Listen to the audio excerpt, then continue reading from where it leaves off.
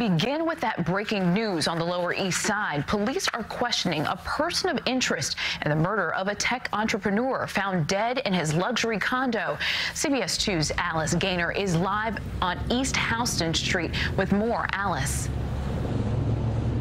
Andrea, the person in custody who they're questioning worked for the victim. They describe him as a man in his 20s, a personal assistant who was embezzling money from the victim's company. This was a brutal murder that took place here at 265 East Houston Street. The sister of victim Fahim Saleh found his dismembered body in his luxury condo Tuesday after coming to check on him when she couldn't get a hold of him.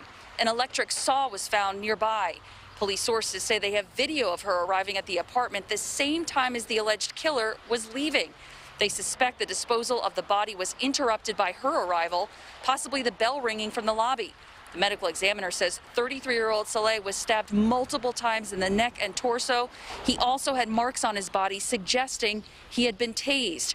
Police do have surveillance video of someone entering the apartment in a black suit, his face entirely covered, holding a bag that they believe contained that electric saw. Now, it's not clear if the person in question committed the murder himself or hired somebody to do so. Again, he is only being questioned right now. So far, no charges have been filed. Police say they were tipped off by electronic records, Uber receipts, credit card receipts, and text messages between the two. As more information develops, we will, of course, bring you the very latest. We are live on the Lower East Side. Alice Gaynor, CBS 2 News. So brutal, Alice. Thank you.